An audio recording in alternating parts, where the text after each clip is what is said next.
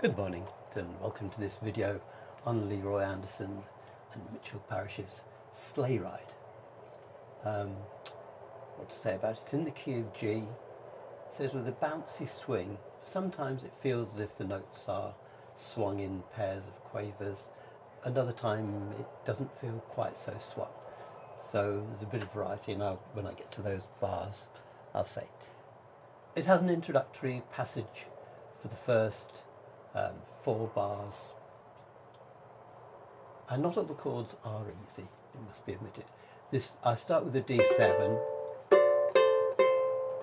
where I'm playing it up at the 5th fret. There's another version of that where you play 2, 0, 2, 5, but then you've got to swing up to the G major 7th for the next one, so that is an easier switch. And notice it starts on, it's a 3-beat bar at the beginning, 1, 2, 3, 4, and that idea of having 4 starting on the 2nd beat for a pattern, so it does carry on a bit. So after this one, 1, 2, 3, 4, 1.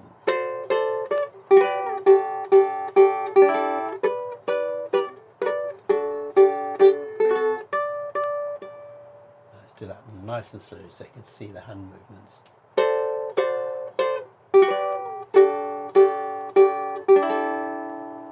Notice this G major 9th,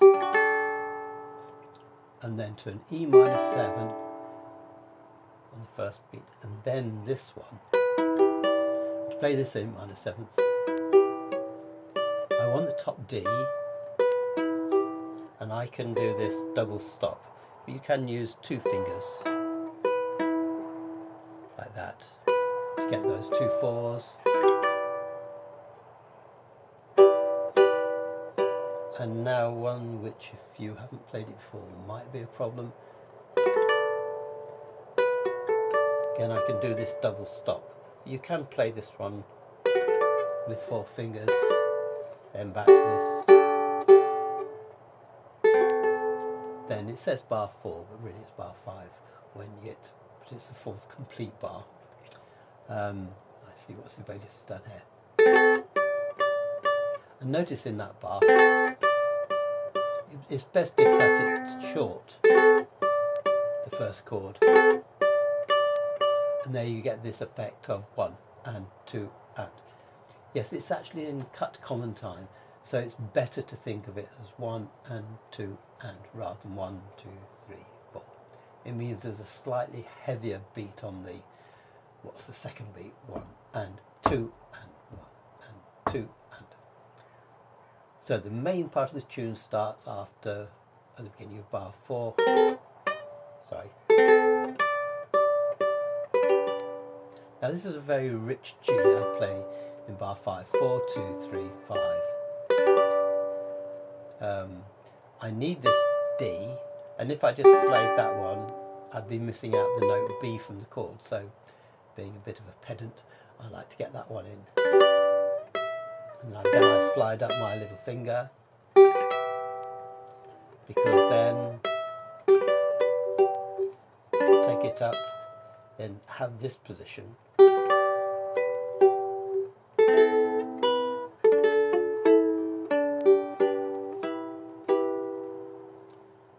And slowly. So, standard A minor, but bringing in the B. Then a D7, and I can do this 3 string bar A, but having the top A sounding. Da, da, da, da. That's the rhythm.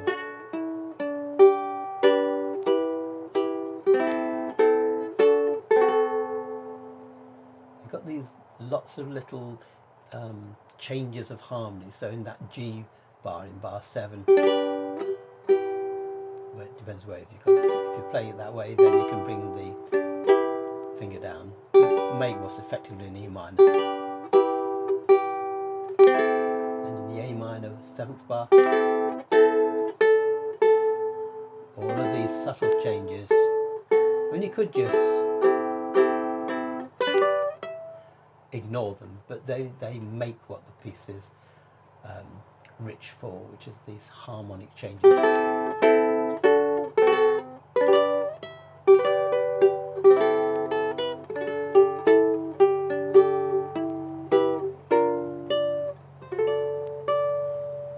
a couple of little tricks that we had here. A lot of that is a repeat bar. 9 is the same as bar 5 was. This one. Sorry. But with one extra melody note.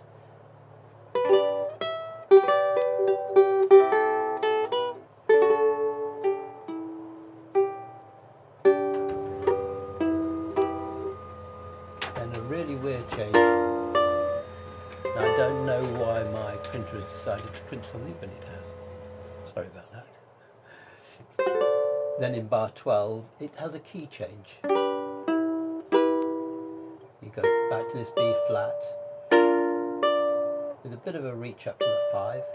You can play that, like we get a bit later on, but that is the best way of doing. Then to that D7 again, like the one we started with at the very beginning. Then back to this chord.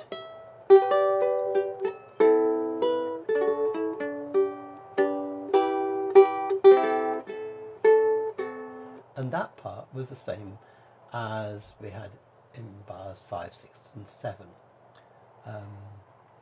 Slightly different ending when we get to bar 16. I'll go from 16. Top of page 2.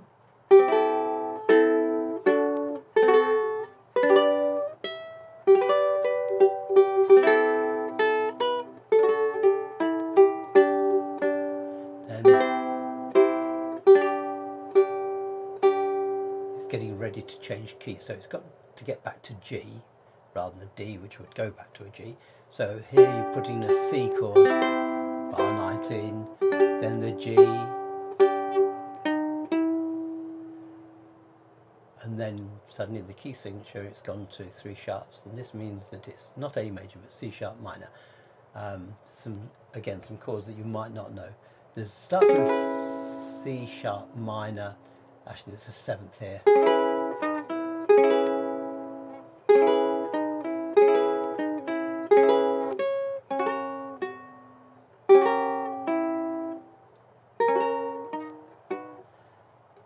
Do that again.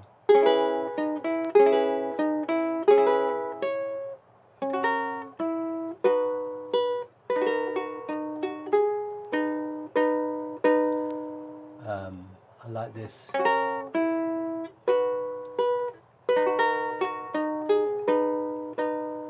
Going from a B chord to a B major 7th, halfway through bar 23.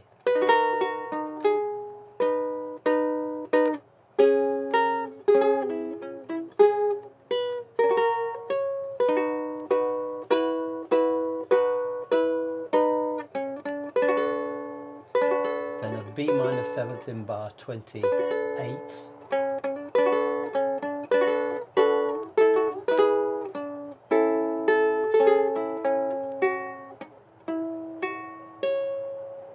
Let's do that section again from bar 21. So starting with C sharp minor. And that might be the best way of fingering it, with fingers 1 and 3, with finger 4 coming in there. And you've got to reach up to the 4.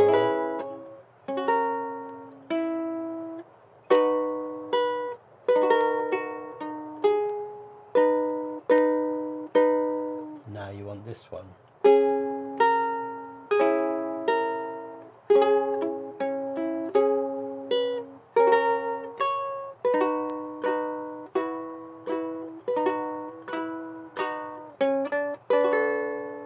Now this might be the most tricky chord in the whole thing, because you want the 4 to give you a B in bar 29.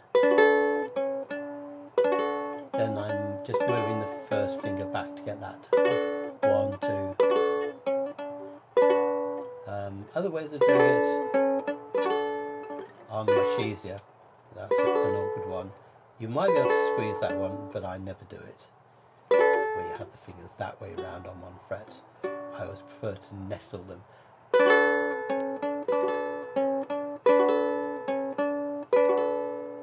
Now this one you've got to be very careful. This arch comes over so you can get that A, because it's the melody note, so it needs to be there.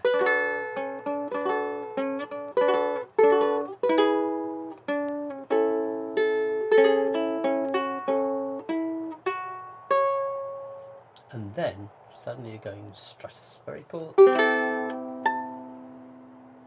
You have the open, and then all the way up to 12.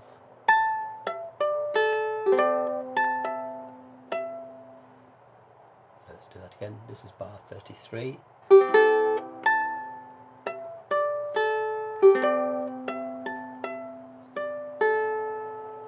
And then you're into probably a shape you might not have played up the way up.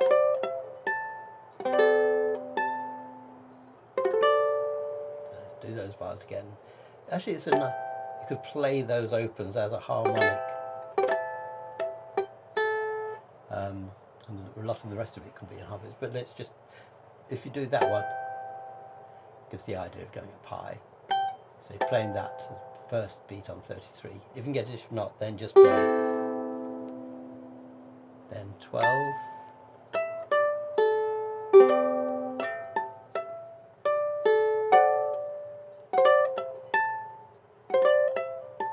that's bar 35. I always like it when you suddenly find that makes a nice chord and you've just got one finger on and all the rest is open. Then at bar 37, we're really back to what we did in bar 5.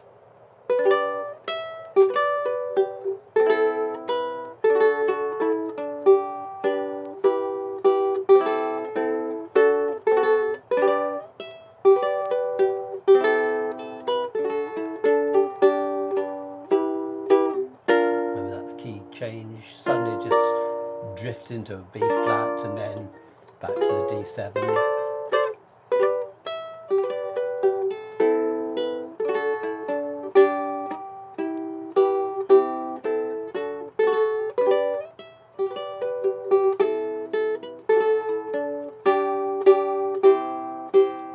Now it's got a double bar line and that's telling you to go back all the way back to bar 4. And then you play it all again, which makes it quite a long song. So you could, if you wanted to, play bar 50 and then go straight to 52 and miss out the first time ending and do the second one.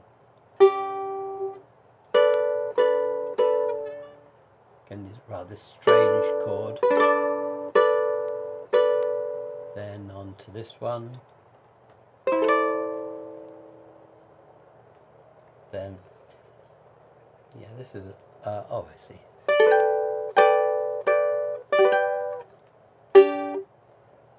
Okay, so there's some peculiar G major ninths in there. So, first beat of bar 52, then this one, then you're up to here. So, quite a lot of complexities and difficult fingering to do it. One nice idea would be just to learn it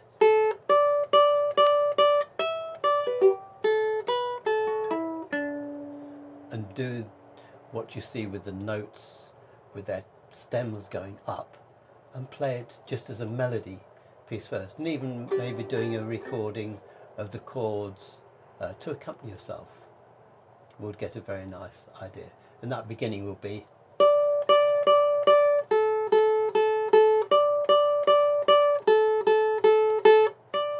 then the tune starting on that 5 in bar 4.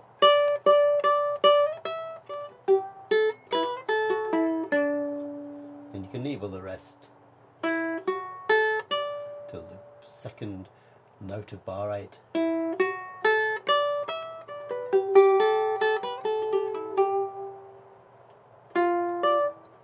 So you can leave out all those difficult chords and just play the 5.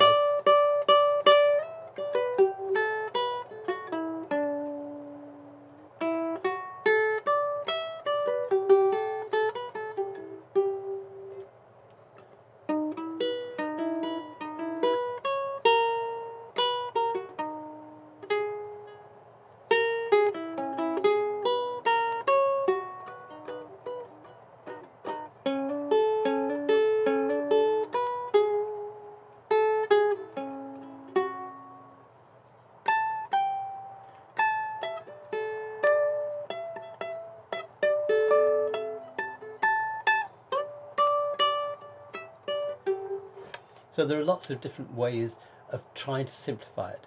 Problem with simplifying the chords too much is you lose the richness of the harmonies. But they do make it more difficult. But have fun over Christmas. And if you don't learn to play it until next year, well, that's still a good chunk of good ukulele fingerstyle playing. Thank you for watching.